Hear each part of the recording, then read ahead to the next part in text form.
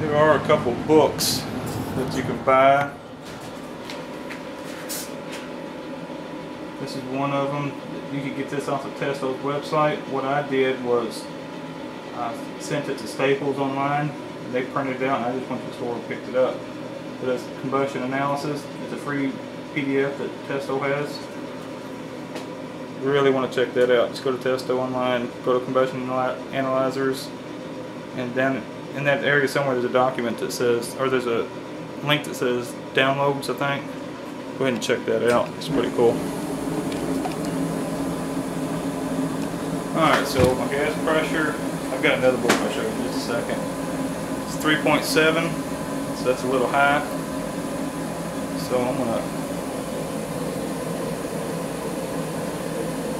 show you how I adjust that. There's a big screw, here's a big brass screw. We'll take that off. Hope you can see that okay. Okay, I hit the wrong button. I don't know if that interfered or not, but alright, so we're going to do this so I can show you. So right there.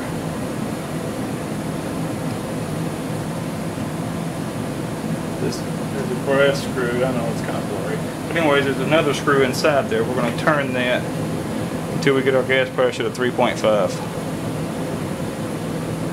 I'm going to back it down. It's 3.6, 3.55, 3.2. I mean, these are just very small little turns. Try to get it on 3.5. I'm going to put this screw back in here.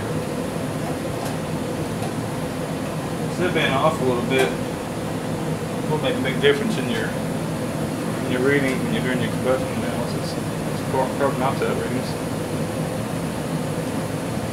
So let's get back up here. I'm sorry about the jerking.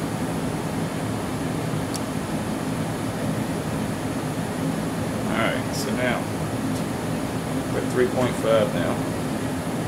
So that's pretty good. I'm happy with that. So now I'm going to hit clipboard. That's going to save it for me. I'm going to hit stop. I'm going to hit escape. I'm going to go ahead and do my draft. Hit OK. I'm going to have to pull this out real quick so it'll zero out. 10 seconds to zero.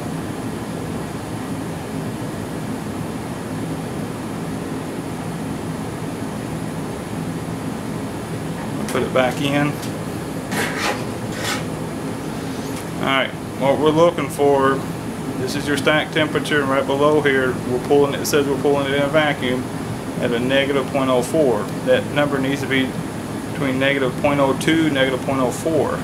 The closer it gets to zero, if it said minus 0.005, the closer it is to zero, it tells you that there's a blockage in the chimney. The lower the number, or actually it will be the higher the number, means that it's flowing through pretty good.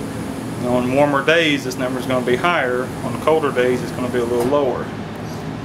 Alright, so the furnace just kicked off. My father-in-law may have turned it off. He may be getting too hot in there. Alright, so let me pause this and see what happened, but we're done with this anyway, so I'm going to go ahead and, well, he messed me up. Let me go ahead and turn it back on and I'll redo this. Alright, sorry about that guys, the furnace had kicked off. I guess I didn't turn the thermostat high enough. But anyways, that's the draft. We're going to go ahead and save that. I'm going to hit stop. I'm going to hit escape. Go back up to flue gas. We're going to go ahead and get that reading. We're on natural gas. I'm going to hit start. Once it zeros, it won't have to zero again, so it's let it run for a few minutes, let it balance out. We're going to look at our carbon monoxide. That needs to be, almost every one that I read is going to be under 10. Efficiency of the furnace is what it's running at right now, is 82%.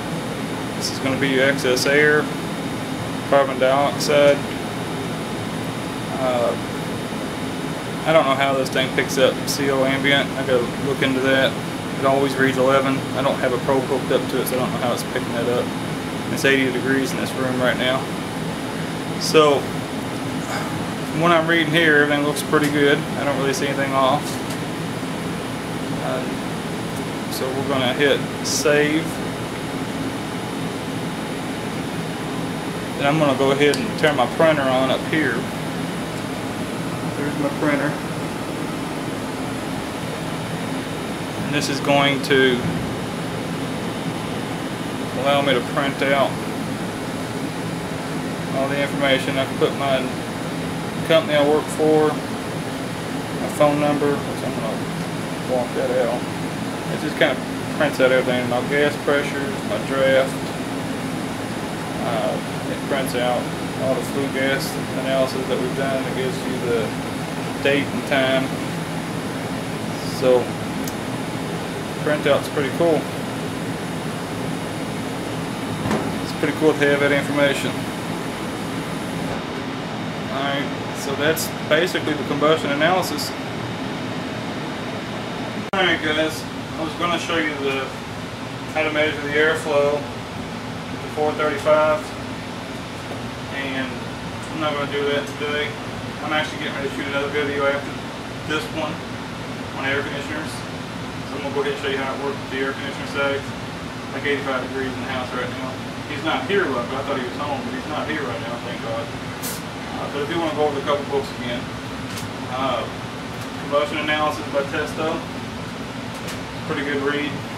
How many pages is it? It's like 52 pages. Pretty good. Go to their website, download it. This is a book by Going Green. It's Combustion Analysis and Fuel Efficiency. This is a lot more thorough. It's 132 pages, I think. Yeah, 132 pages. I don't remember what I paid for this. I think it's like 20 bucks. I don't know.